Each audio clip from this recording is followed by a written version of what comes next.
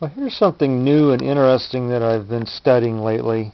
It's a new device that Dr. Stiffler's been posting videos on. He's posted 4 videos on it, and he's calling it the Quantum Energy Receiver.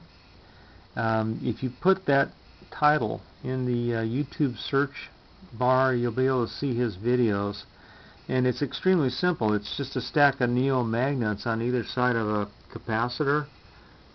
Goes into a switching diode bridge rectifier made up of these 1N4148 diodes. That rectifies the AC signal, takes it out to electrolytic capacitor, a small one, and then he's showing voltages on it. And this is not my replication, but this is just something that I wanted to show in my study of that device. And this is a Lasersaber EZ Spin motor that I have that device, my rendition of the device, hooked to. And that shows the voltage that's on that. That's 3.3 volts while it's being powered. And that looks really, really great. This is what I would hope it would have worked out. But the thing is, it doesn't work for me. This is powered by a Stiffler exciter, and that's what's doing the work right there. The energy's coming out of that battery. It's going into this electrostatic device. It's being coupled through capacitance to here, and that makes the motor go. Now, why I'm so interested in this is because of the performance of that coupled to that exceeds a regular AV plug. Because what's happening here is you've got a full bridge rectifier instead of a half bridge on an AV plug. Plus you've got this thing here acting like an antenna.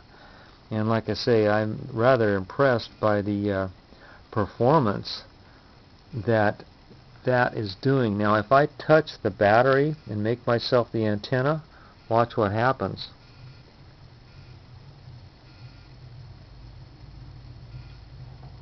Look at the speed of the motor.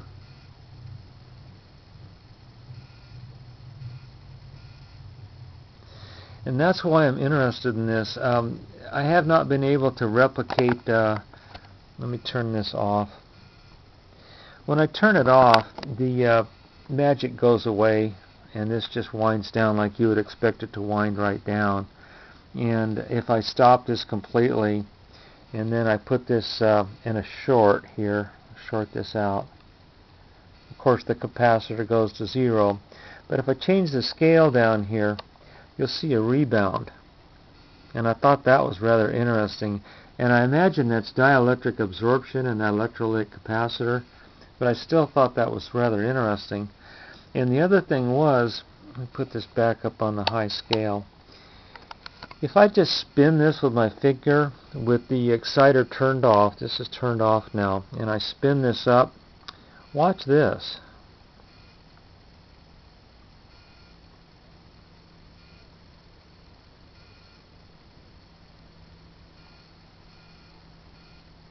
And that's just running on inertia energy. But it was an interesting effect, so I thought I would show that also. But anyway, this is what I'm studying right now, and this is not a replication. This is just something that I put together with the parts that I had to study this. Now, the one that he is showing in his latest video calls for a 2,200 picofarad 15 kV cap.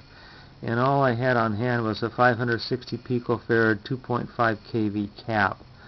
The diodes are correct. The receiving storage capacitor is correct. My stack of magnets is much, much smaller than his. But I should have seen some effect, and I'm really not. I'm not seeing the magic. If I take this all apart and touch it, then I become an antenna, and it does charge up. But he has cautioned in his last video, if you're going to study this, you can't have anything like this in the area. You can't have fluorescence. You can't have any sort of a signal, smog, electronic smog in your environment. Otherwise, it's going to throw your readings off. And you can see this thing dancing around right now. If I touch this, this might even go up.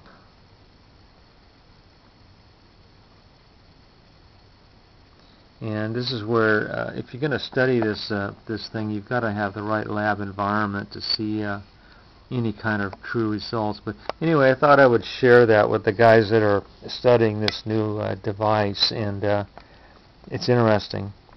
Thanks for watching.